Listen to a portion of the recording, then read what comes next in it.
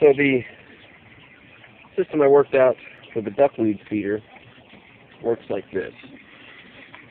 Like I showed you yesterday, there's a upturned bottle, the bottom of a lemonade bottle, and cut off. What out here?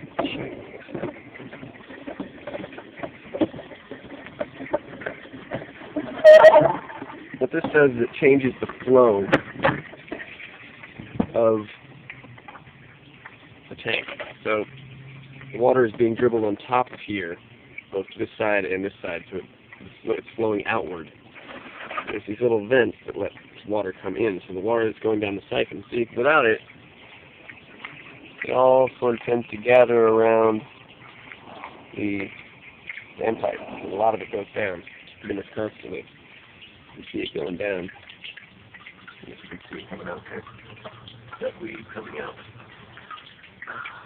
So what this does, water flows off the top and it flows so that basically the flow is going along the top of the water away from the standpipe and then back down and under and up to the standpipe.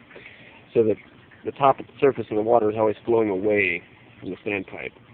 What that I'm hoping will do is once the duckweed carpets the whole surface, it'll work its way towards the standpipe. It'll fill up all the available space. Some of it will work its way under and get washed down. And hopefully that'll give me a constant sort of metering of how much duckweed goes down, and I can actually maintain a population rather than just depleting it all, feeding it to the fish right away. But in the meantime, let's hope these guys keep the mosquitoes down without eating too much of it themselves.